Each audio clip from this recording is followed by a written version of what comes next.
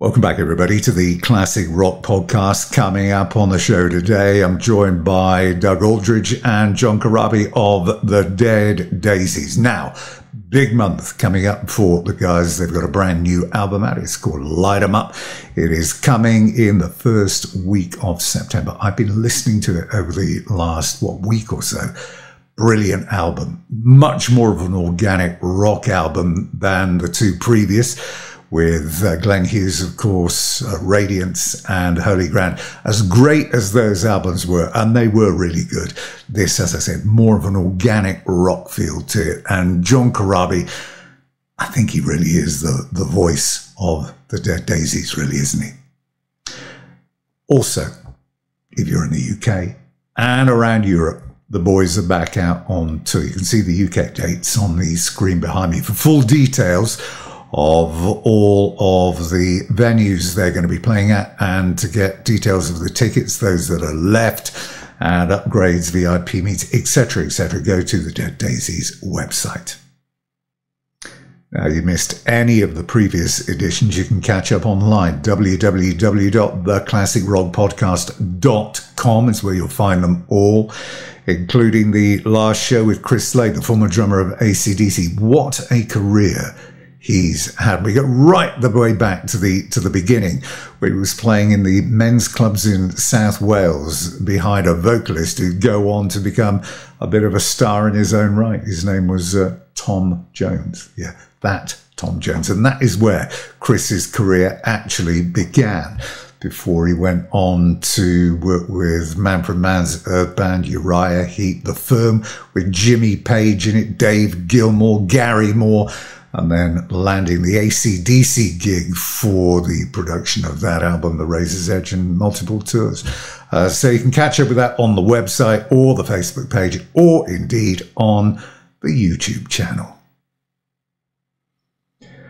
Back to today's show. I caught up with Doug Aldrich and John Corabi from their respective homes in Nashville and LA last week. We talked about everything Daisies, past, present, and the future, including this new blues album that's going to be seeing the light of day in 2025. To take us there, though, here is the latest track from Light 'Em Up.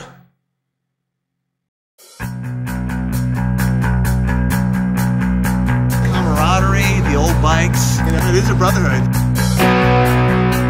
What you represent to them is freedom. What the hell's wrong with freedom, man? That's what it's all about. But talking about it and being it, it's two different things.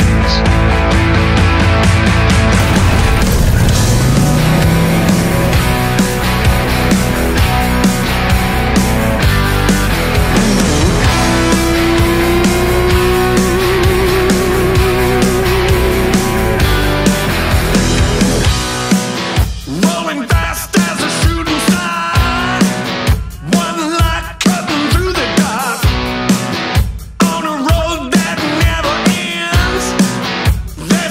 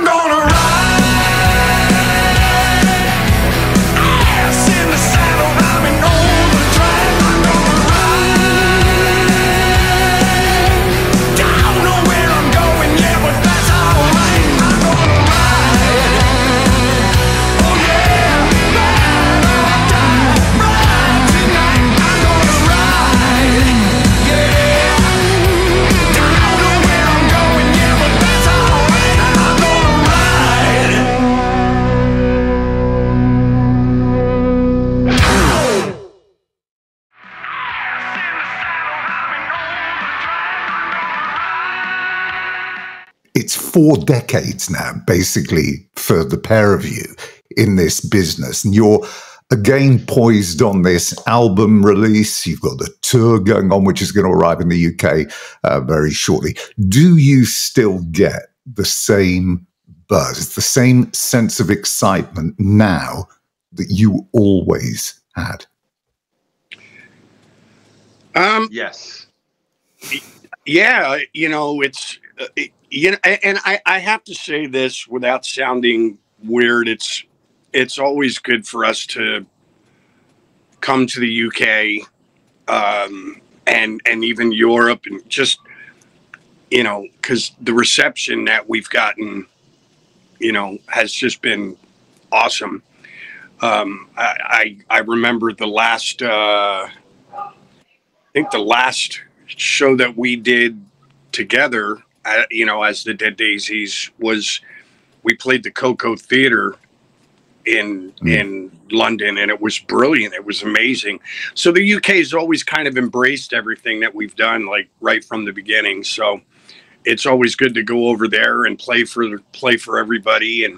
And then again, Doug and I do enjoy our Guinness and bangers and mash and stuff like that as well. So that's always a plus as well. Yeah, I definitely feel like I get the same feeling. I was thinking about it, you know, it was like because I've been doing a bunch of interviews talking about me and John knowing each other since we were kids, or since the, you know, late 70s when I met him, and we used to go down and see John play down in the club in Jersey, and it was exciting, you know, going out on a Friday night to see John play, or to, like, every other day, I would be on the weekend, you know, practicing music and grabbing my guitar and trying to learn how to get a guitar sound better, and just the whole thing. And it's still the same. Now I'm over 60 and it's still the same. I'm still trying to get my sound right. I'm still trying to get better. I love to play guitar, and I get to work with this guy. It doesn't suck, man. It's pretty good. David's message to you, John, last year was, let's go out. Let's have some fun. Let's write some killer music, play some killer shows, and do it all without killing ourselves. So, I mean, this was a big thing, wasn't it? Because you didn't want to suffer the same type of burnout this time round. Well, you know, it's just weird, like, for all of us. I mean, you know, if you really look at what we accomplished between, honestly, 2015 and, you know, January of 19, when I you know, told the guys, like, I just needed a break. You know, it was funny. I tell everybody, like, prior to me joining the band in 15, I just got married in, like, August of 2014. My son moved from LA to Nashville to play drums for my solo band. And then literally like 3 or 4 months later, you know, we were out doing our thing and whatever. And then the Daisies called, and I wound up joining the band, and I started with them, really truly started in like March. And we did our first record, immediately went on tour, and, you know, we finished the year up. Richard and Dizzy obviously went back to Guns N' Roses. Doug came into the picture. And instead of continuing to tour and promote that record, we went right back in and did another record. So we technically did 2 albums in the first year that I was in the band, and then all the touring. And then after that, it was like tour, record. Tour, record. And, you know, by the end, it was like I had my son in one ear telling me, "You suck. I moved to Nashville to be in your band, and now I don't see you at all." And then every time I would come home from a tour, my wife would be standing in the doorway with a gun because she didn't recognize me. You know what I mean? So I was just like, I told David and Doug and our management, I just said, "Look, man, I'm sorry. I thank you guys for everything, but I just need a fucking break here for a minute." and just get off this carousel. And I went and I worked, you know, but I kind of did it at my own pace, you know, but then COVID hit and it was funny. Last year I was on tour. David called and he came down here to Nashville and he said, like, we want to bring the fun back. He basically was like, okay, you're a complete fool on stage. We love it. You're the voice of the Daisies, and you know, are you rested? And I was like, yep, I'm good to go. And he assured me that, you know, the reason why he put the band together was for not just the audience to have fun, but for all of us individually to have fun. And he said, I want to do this, but I want to be smarter now and not have anybody get burnt out. You know what I mean? Yeah. So I honestly, to be honest with you, I think they've taken it so far the other way that I'm like, I think we could play a little more, but whatever. It's all good. So the album, Light 'Em Up, it feels like the natural successor to Burn It Down. Yeah, it's you know, it's like starting fresh but coming full circle and starting fresh again. Like, you know, as John said, in the beginning of 16, we worked on Make Some Noise together, and it was a really cool thing. It was like a family vibe, you know, and the way that we wrote songs, the way that Marty produced the band, everything felt really like a community where everyone was working together on the same page. It didn't matter where the song idea came from. We were trying to make everything as best it could be. And, you know, just naturally, when you bring other people into an equation, it changes. But when we got when we got with John, it just felt like, you know, being home again. And we didn't. I mean, correct me if I'm wrong, Tom, but we weren't really talking about making a record. It just kind of happened. We were thinking about putting out one song. John had "I'm Gonna Ride," and that was going to kind of be the song we were going to lead with. Just have it, just be like, here's John Corabi, I'm Gonna Ride, you know, back in the Dead Daisies. And then it turned into a full album, kind of out of nothing. And it was recorded really quick and everything. But with Marty and John, it definitely feels like where we jumped back 3 or 4 years back to that time again. It's cool. There's no pretense here. This is a rock and roll album.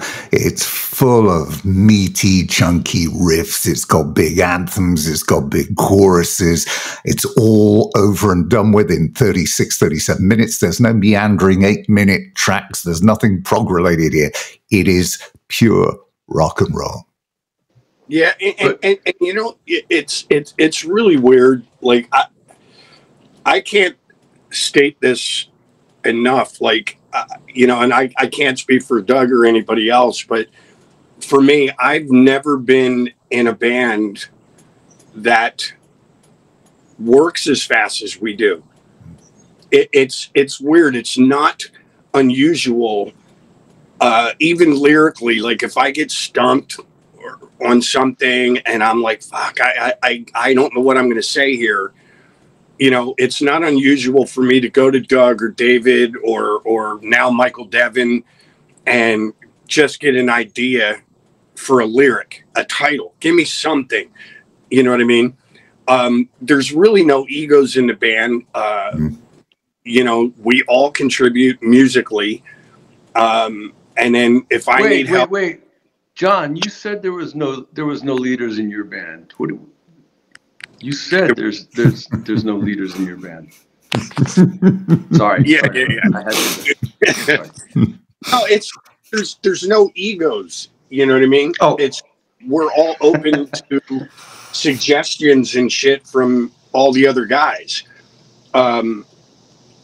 Again, I've never, even with Doug, like as brilliant as he is on guitar, I've never been involved with a guitar player that's like, hey, dude, I'm going to go do my solos. Why don't you come and sit in a room with me? And if you hear anything, just, you know, let me know. So Tim, wait, Crab, sorry, I have to say, because you just brought up a really good point, and I need Tim to know the truth. Tim, did you ever Did you ever hear that thing? It's a phrase like people would go, okay, God first, family second, I am third, right? Yeah. Well, I have a little slightly different one. I have God first, family second, and John Corabi's third. Third place goes to John Corabi. He gets the bronze medal for me. I'm fourth. I'm actually fourth. So that's why I invite John to come in and basically tear me down. When I put down a solo, I'm ready for him to go, that was fucking bullshit, Doug. Come on, man. All right, get your shit together. Come on. I mean, 7 albums in 11 years. How difficult or how easy do you find it when you go into the studio not to replicate what you've already done, to come up with something that is different, something that's, something that you haven't done before? I mean, is it easy for you or not? Honestly, we don't think about it. Right. It's just, even like with this last record, we set up a Dropbox folder and everybody just started throwing riffs in this thing. And we get together and we all sit in a room, a little old school. We sit in a room with all the instruments, headphones. We're all sitting there and we're just throwing ideas against the wall to see what sticks. And I think we just kind of let the songs do what they're going to do. And the cream, not to sound cliched, but the cream rises to the top. You know what I mean? Yeah, absolutely. 8-10 songs we put on the record, they're the ones that, they it's like initial gut reaction thing too. I think when you start overthinking things, then shit starts getting sterile. It's overthought. And we don't do that. It's a great start to the album, by the way. The opening track, it's always such a pivotal moment because if you get it wrong, it sets the tone for the whole album. But the riff was fantastic, and you've been talking about the riff because it was delivered from Stevie D from Buck Cherry. Yeah. He had a song. It's Marty is, first of all, just to. Because John, I know I can speak for John on this one thing for sure. I can say that Marty is an incredible musician, songwriter, and producer. So when we're working with him, he can take something that we know has potential and he can make it become the best it could have been. And it's great. It's such a confidence, to have him and as part of the team, like the sixth band member. So he produces a lot of people, as you know, and he produces Buck Cherry. And poor Stevie sent this song in that was supposed to be for the Buck Cherry record. And Marty, we were thinking about, doing something up tempo, and Marty goes, man, I got this riff, man, that Stevie sent in, the song, but I think the riff sounds like you guys. But I just wanted to say that Stevie presented that song for Buck Cherry, and we stole it, and within a couple of hours, we took that riff and rewrote around it, and then John and Marty came up with the hook, and it was in a couple hours, right, John? That thing came together. Yeah. It was... Again, it's really funny. Like, I've never been in a band that puts songs together as quickly as we do. And I just mentioned this earlier, and I don't even know if Doug realizes this, but the guys came here to Nashville, and the amount of time that we spent together working on this record, there was a couple little things that I finished after they left, but the amount of time that we worked on the record, and as a side note, we didn't just do the Light 'Em Up record. We actually did 2 records. So we did the Light 'Em Up record, and then we did some recording down at Fame Studios in Muscle Shoals. Right. And while we were there, about 5:30, 6 o'clock, our manager or Marty would walk through with some wine or whiskey or something, and then we were off to the races. But we did a blues record as well, which is coming next year. Wow. But we did 2 full records in like 29 days in total. That's incredible. Yeah. it's really crazy, and it's a testament to, you know, Doug and David and Michael, whatever. It's just everybody's input. Shit just happens fast for this band. I've never done a record as quickly as I have with the Dead Daisies, ever. Got no reason for looking back. Got to keep moving or get left behind. Now that could almost be the mantra for the band, you know. But that's off of again another great track. Times are changing, but a really nice line. I love it. Love that. Yeah. Yeah, that's definitely that was something that actually Marty brought to the table. Because again, like Doug was saying, we're not, you know, Marty's not just a sound guy or a tone guy. He's a songwriter. So he had that riff, and then, you know, he showed it to us, and we all just got into the room, and Doug made it his own on guitar, and then you know, worked on some lyrics. Marty and I changed a few things, but it's just easy, man. I can't explain it. I can't be any more blunt than that. So somebody was channeling, I got the feeling, their inner Rolling Stones on I Want to Be Your Bitch, because as soon as that kicked in, I'm thinking, this has got such a really sleazy swagger to it, and I almost in my mind I can see Jagger just sashaying across the stage. It's got that real Rolling Stones feel.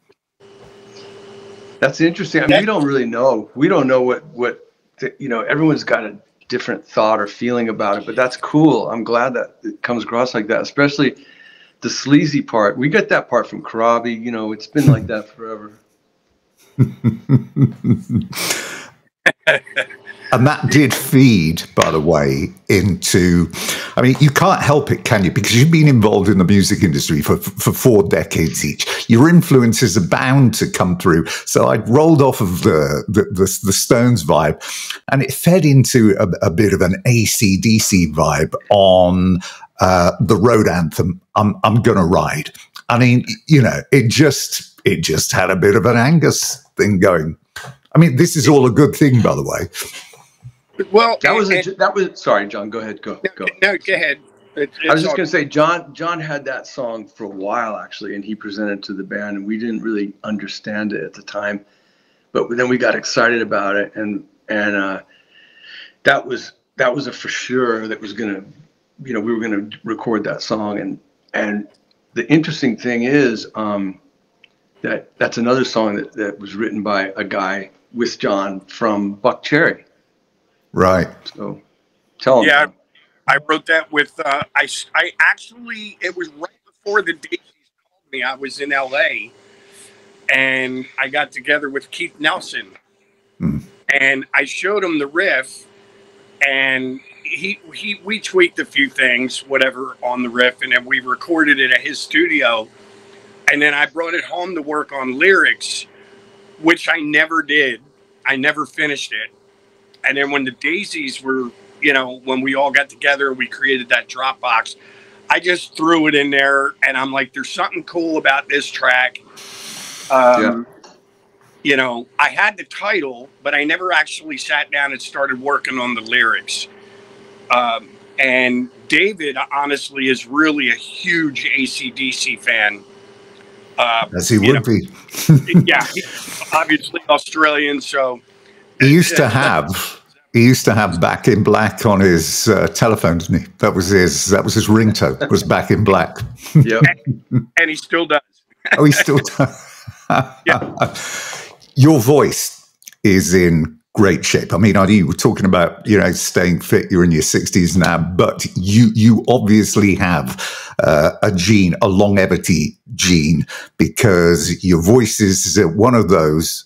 You're lucky enough that the older you get, the better it's sounding. It's got a really mature, deep feel to it. And it fits perfectly. And you're giving it some workout on this album. I mean, yeah, there's nothing dialed in here. You know what, though? I've had people ask like, what do you do, dude, to, you know, keep your voice in? And I'm like, I have no fucking idea, because I pretty much, I look at the things that you shouldn't do and I go, well, fuck, I do all those, you know. I'm drinking cold soda on stage. I've smoked most of my life. I drink. But I think the thing of it is that a lot of my counterparts, I never was really excessive about anything. Everything in moderation. Yeah, kind of. You know, yeah, I have my moments where it's like I go to a bar and I drink and I'm, you know, walk back to my room on my face. But it's rare. I don't really, you know, I don't know. I've never been like an excessive with anything. So that's the only thing I can attribute it to, is that, and to be honest with you, you know, even though I did the Motley thing and I've been doing this for 40 years, as you so eloquently stated, I never did like coke or I never did any drugs. So I was always like a weed and drinking guy, you know. I got to mention one more track here. And this is one of the best tracks on the album, I think, and it might surprise you because it is the ballad, Love That'll Never Be, because I think it has, again, I mean, it has one of those classic 80s and 90s power ballad feels to it. And I'll tell you what, when Steven Tyler hears it, he'll be on the phone seeing if you can borrow that for Aerosmith. I mean, it's, you know, it sounds like a classic, you know, Tyler, you know, from Pump and Get a Grip. I mean, it's a great song that could turn into one of those moments where you get, you know, a surprise massive hit because somebody's included it in a movie. But great track. Well, from your mouth to yours, buddy. Exactly. And you've been involved as well, Doug, with Whitesnake. You know the power of a big rock ballad.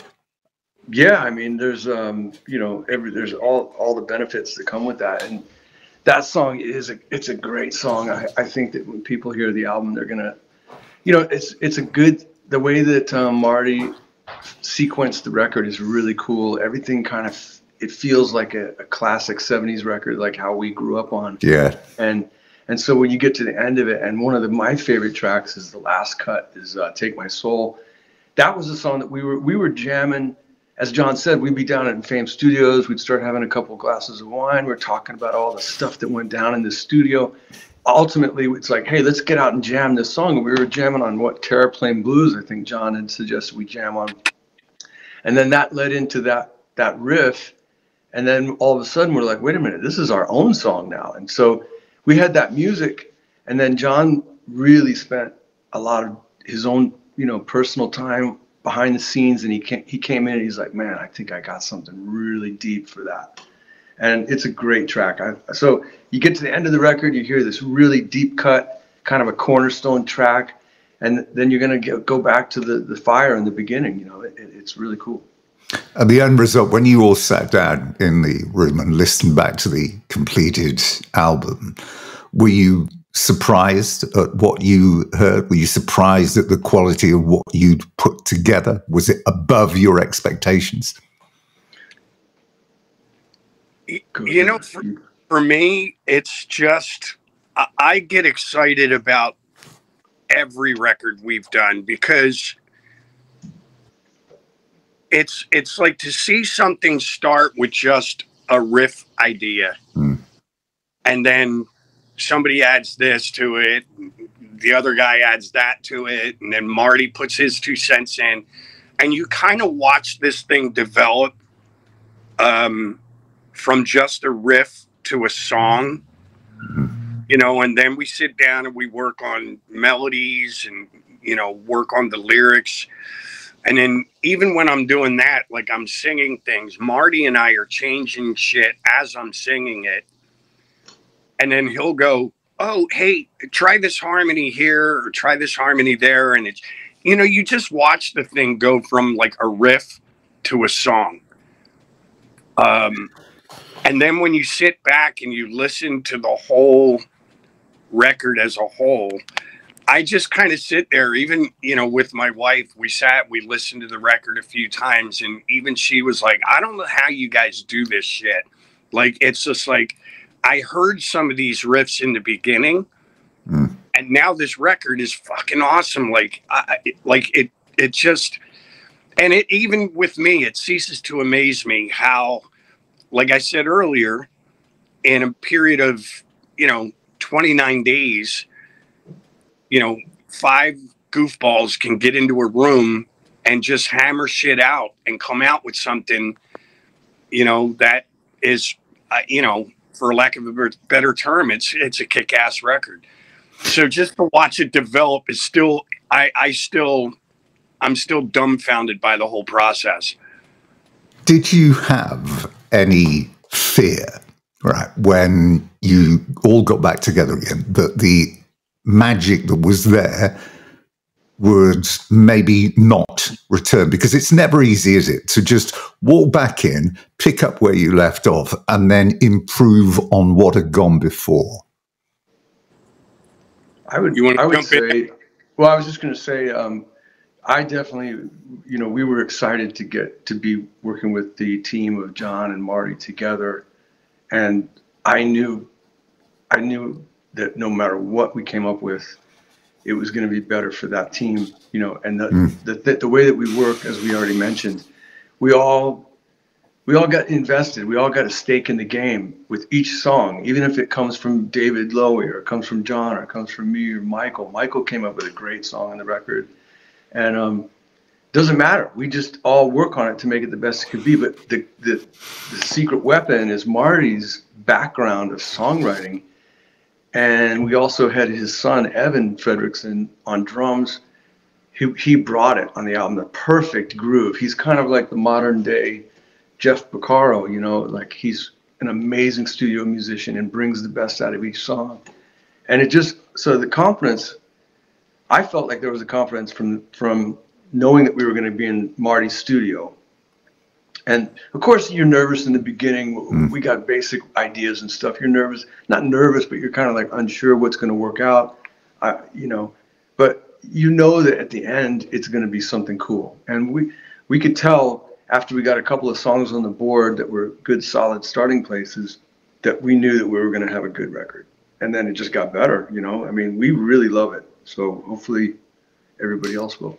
And pretty much every track that is on that album will translate into a great event if you wanted to play any of them, in the live show. I mean, you could almost take the album and play the album start to finish in the show. I mean, have you ever thought about that, doing part 1, which is this is the new album, and then doing, I don't know, 3 or 4 cuts from the previous albums? Is that ever a thought? Because it would be, there's not one song on there that doesn't look as if it's going to be a great live track. John, I think he's onto something, but I really don't want him to know that he's onto something. Let's tell him that it was a great idea, but it's our idea. Out from under now. Yeah, we already thought of that, Tim. We thought of that already. Thanks, man. Yeah, thanks. The idea, buddy. Next. No. Anyway, I got to tell you this about, I don't know, it was probably 6-7 years ago. My wife is a huge Iron Maiden fan. And Iron Maiden did a tour of America where they only did maybe 5 shows in America. Chicago was one of the places. So I got her tickets. I got her 2 tickets. I couldn't go. So her and a friend went up and they drove up. And she got back from the show and she was pissed. Because Iron Maiden walked on stage and they played the entire new record. Yeah, I remember. And the thing of it is, at this kind of point in the game. I think, we've done, 7 studio records. You're never going to please everybody, but there are certain songs that people want to hear. You know what I mean? They want to hear Long Way to Go. They want to hear Make Some Noise. They want to hear, they want to hear some of the new stuff. You know what I mean? So it's getting a little tedious to put a set list together where we cover all the bases.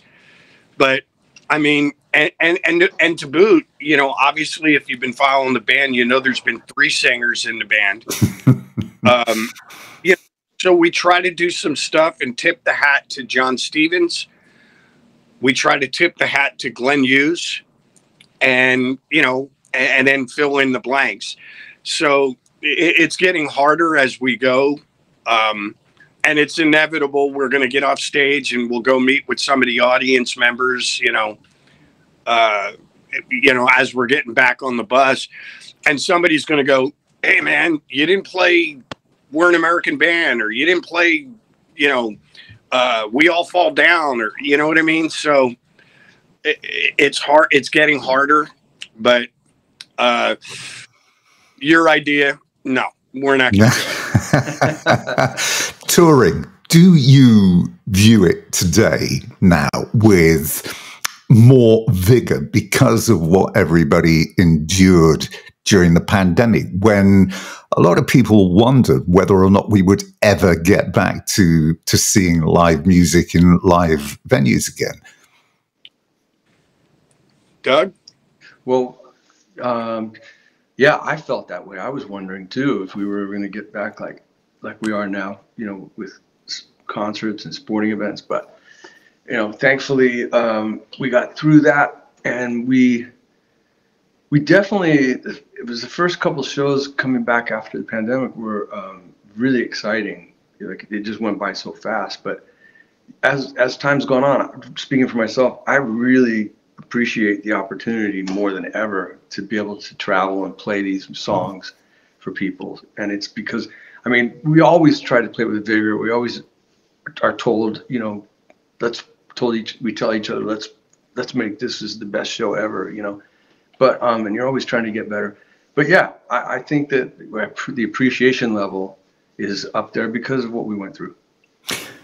Are there any specific venues then and cities in the UK that have any special significance for you? Not necessarily with the Daisies, but when you look back at all of your careers, are there any places where you think, yeah, I remember that, and this is the place that I loved more than any other? Honestly, like, I'm still a bit of a music history buff-ish, whatever.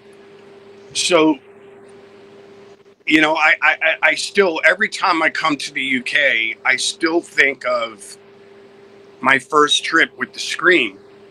And I was just I just remember the plane ride over. It's like, oh my God, I'm going to the place, the Beatles, the Stones, Pink Floyd, Led Zeppelin, Queen, like David Bowie, like all these great bands came out of England. So coming over there, is always a high for us. You know what I mean? Yeah. And to boot, as I said early in the conversation, the UK has really embraced everything the Daisies have ever done. So again, I know it's the simple things in life, especially after the COVID thing. I love getting together with my brothers again and coming over to England, playing for the fans.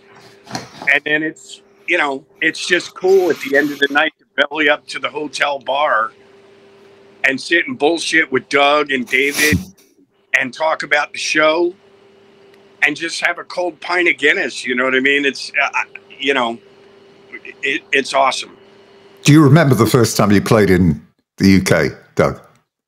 Oh yeah. The first time I think was with Dio, and it was nerve-wracking because of, like what John said, all these bands, and Ronnie was kind of I would say Ronnie was a wannabe Englishman. You know, he loved England, he loved Britain, and so everything felt, I mean, like everything about Ronnie was about that. And coming to the UK was very important, and I felt a little bit of pressure, and so I'll never forget that. And then, of course, you know, we spent a lot of time with Whitesnake in the UK. That's one of David's biggest strongholds, and I just think about, like what John said. You know, we've been coming there for a long time, and it's always something. It's always special. It's a different.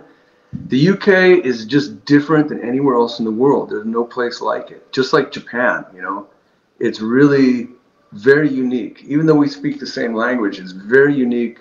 And the culture is definitely different. It's really cool. The tea, you know, tea time, all that stuff is like traditions of England and the UK is awesome. So yeah, can't wait. Ronnie was big into it, wasn't he? He was big into the Guinness, the beer, the curry. He loved all of that. Were there any specific aspects of English culture which you took to? I mean, I think you mentioned bangers and mash. Yeah, I mean, I'll let John tell you after. I just want to say one thing. It's from being in England that I actually got an appreciation for soccer. Oh, wow! I really didn't understand it for many years. Even when I'd been coming to the UK for quite some time with Whitesnake, and on a day off we'd go, and you know, it'd be England, or I remember we were in Wales once, and it was England versus somebody, I forget. Maybe it was England and Wales, if that was possible. I don't remember. Yeah, possible. But it was just like the English were so into it, and I was trying to understand. I didn't know what offsides was or any of this stuff. And you know, and it was, now I get it. Now I've learned about it, and it's my kind of my funnest, my favorite sport right now. Have you got a team? Do you follow a specific team? Please tell me it's not Manchester United. No, I have to be very careful. First of all, my wife is German, so we have to go with the German national team, or her team is FC Cologne, which they've had a rough few years. But Glenn Hughes' team is the Wolves. I got friends. I got a married couple that are friends of John and ours. That the wife is Everton and the husband's Liverpool. So we love Leeds. We love Arsenal. We love Newcastle. We got tons of fans in Newcastle.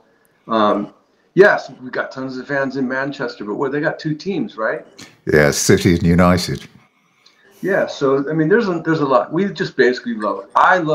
I was watching the England-Spain game, and Will Palmer put in that equalizer that was just badass, and then the Spanish took over after that. But you know, it's because of being in England, my English friends, that I actually learned about soccer. What about you, John? An English item of culture that you... I'm still trying to find out, like Doug mentioned earlier, the fact that we speak the same language, but I always seem to get in trouble with, you know, I remember my first trip there. We played a show at the Astoria Theater with the Scream. Yeah. And then our drummer, God bless his soul, Walt, he's passed away probably 7-8 years ago. But he was like, I cannot go back to America without having a Newcastle Brown and a whiskey. So, like a dumbass, I decided to go with him to the Marquee Club. A band called Tiger Tails was playing. Oh, yeah. Remember them. Yeah. And we're sitting at the bar, and we had one, and we're like, fuck it, let's have another one. Let's have another one. Let's have another one. At this point, we're shit-faced, and this guy came up to us in a pair of like zebra print leotards and hair like out to here. And he comes over and he goes, "Go a fag."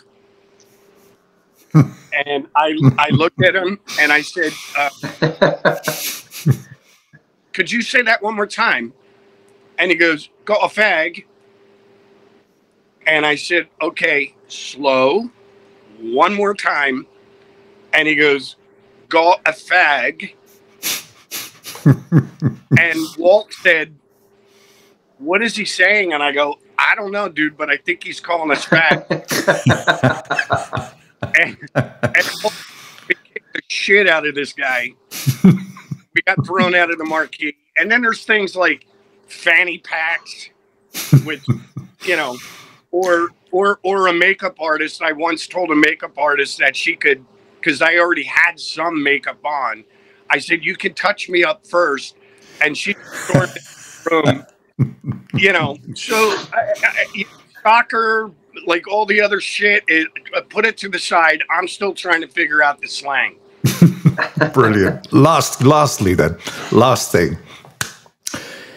Is there anything left then for you guys that you would like to achieve on a personal level in the music business? Not like a number one. Is there somebody that you would love to collaborate with that you've never worked with before? And I mean, it can be something completely off the scale. I mean, when I asked Michael Schenker this not that long ago, he said he'd always wanted to collaborate with Rod Stewart. And Carmine Appice said to me, well, he said, the one thing I always wanted to do, he said, was play with the Police. So is there anything you'd really love to do? Well, me personally, I think about, like, I'm just enjoying the ride. You know, we never know exactly what's going to happen in this life. Yeah, and, true.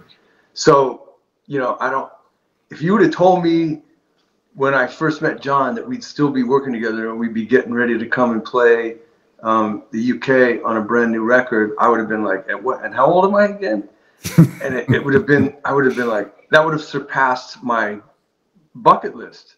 So I don't know if I can really say, like, of course, yes, I would love to have dinner with Andy Summers and have dinner with Andy Summers and David Gilmour and talk about things. But I mean, you never know. It might not be Andy Summers. It might be, it might be somebody else. You know, that you know, Jimmy Page might show up and say, "Hey guys, you know, I really like that song on the new record. Let's go have a curry or something." You know, who knows? John? Well, you know, personally, you know, unfortunately, Doug's had the opportunity to meet Jimmy Page. I've never met him. I have met Steven Tyler. But I would love nothing more than to either sit down and try and write one song with either Jimmy Page, Steven Tyler, or Paul McCartney. Perfect. That sounds good, but can I add one thing? I gotta be honest. Jimmy Page did ask me at one point, he said, "Hey, this guy Corabi, how is he?" And I go, "He's crap. He's very difficult to work with. You don't want it." He goes, "I'm looking for somebody to write with." I go, "Yeah, I don't know about Corabi. He's not really I don't think he would like what you got going on, Jimmy, and you probably wouldn't like what he's got going on."